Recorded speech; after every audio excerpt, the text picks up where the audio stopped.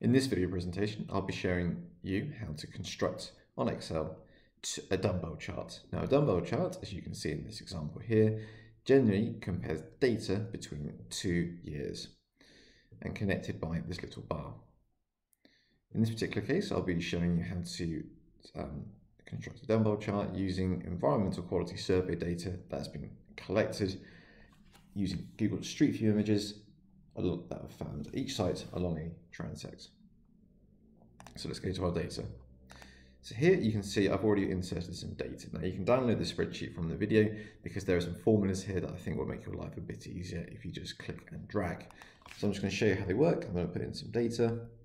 So let's just make up a year. Let's call that 2009, 2020. Let's say the most recent year had a very high score of 4, but in 2009 it was say 1.8. And then let's put some one in for 2010. Let's say the score there was 2.1. Again, 2020, the image was taken, very high score of 5. And that was at site 7 and at site 8. And I'm just going to click and drag the formulas. You'll see why in a minute.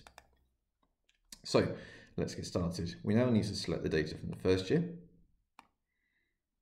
And we need to select data from the site. So I hold down Control and I've selected the 2 column of data. I'm going to insert a scattergraph. And you can see the first set of data is being plotted there. I now want to insert the other data. So I'm going to right click on the graph and select data. I'm just going to change this series name. I'm going to call that first year.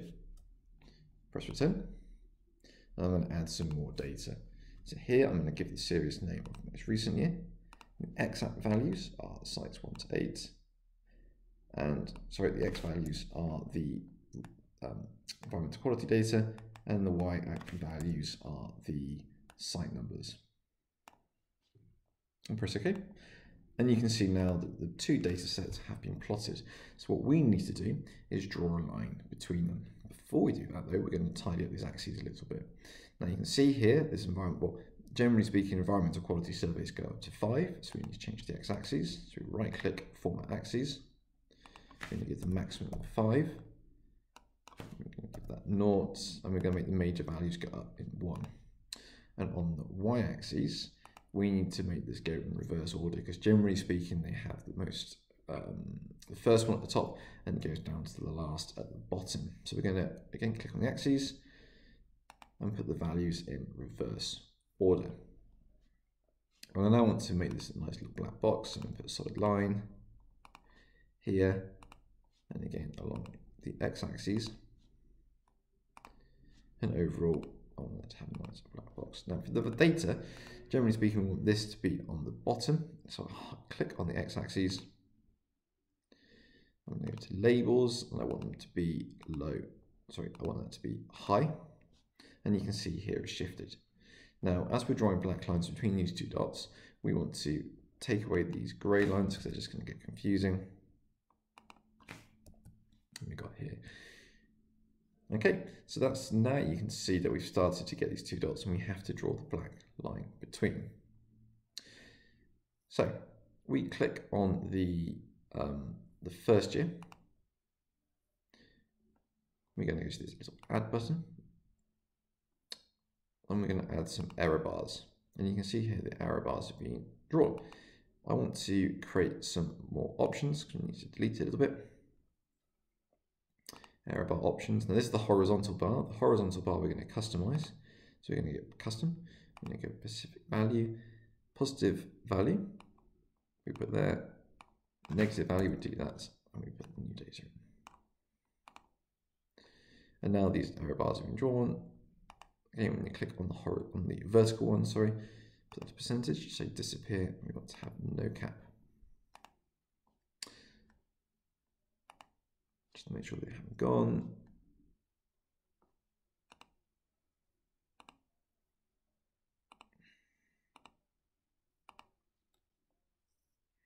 And the horizontal bars again, specific value, delete.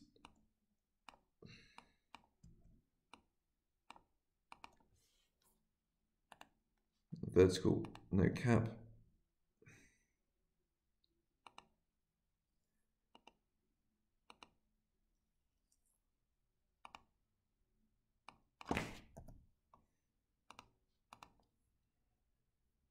And you can see now by putting 0 on the percentage, they have disappeared. So we also need to start labeling these.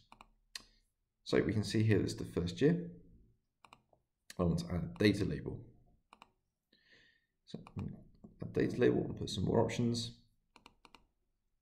I don't want the Y values, but what I want to do is put the year. So I've selected values from the cells. I've selected the year. The year appears now at the top, a little bit confusing. I want that, generally speaking, to go to the right. Most of them have gone to the right, but some are over the lines. If we click individually on them, we can shift them a little bit so they can go left. And likewise, we want to put these to the right. And so we're going to add data labels again. Want to put some more options in. Values from cells. Okay, it's 20 now. I'll change this a little bit. I could put 2020, but I also want to put the difference in. So here you can see I've put this labels column, and that's where this comes in. So if I select that, we can see now the labels of here. Generally these go on the left. But I want these to go on the right. That particular one to go, sorry. I want some of them to go on the right.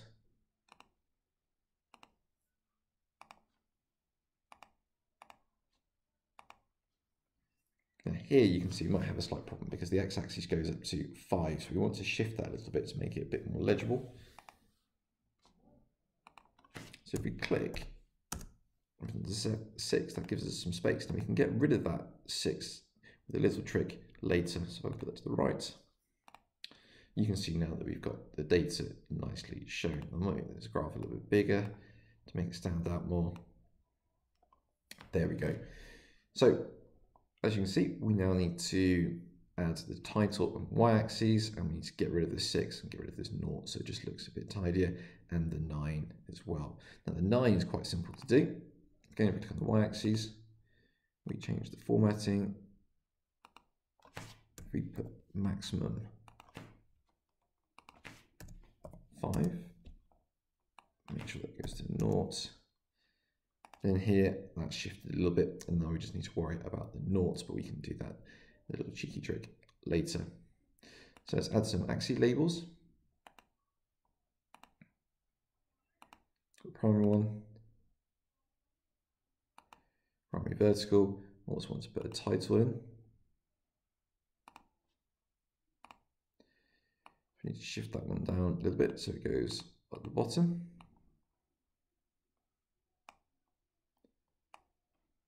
Make sure you get the right one.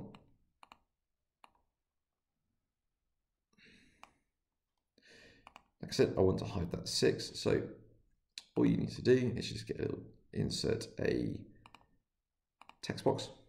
All right. There we can change the color.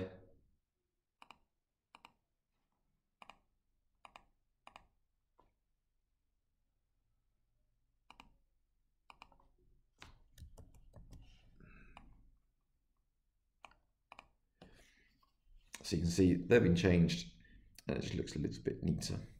Make sure you change the axes titles left and right, and before you have a go yourself, we need to insert a legend, just so the reader knows exactly what they're looking at. I'd like to put it into a space where it's empty, so you can see the first year, the most recent year, and we might want to explain what that what the brackets mean. So again, we can just insert text box minus 0.3 equals change between years.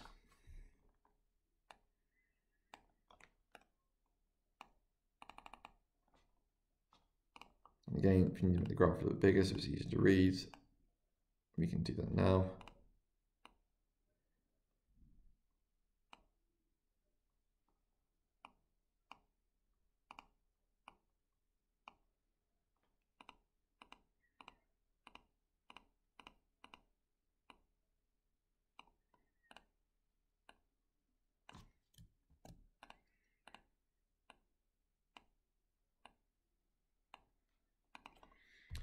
And that's it. Play around with the settings, match it your style, and that's simply how you create dumbbells charts in Excel.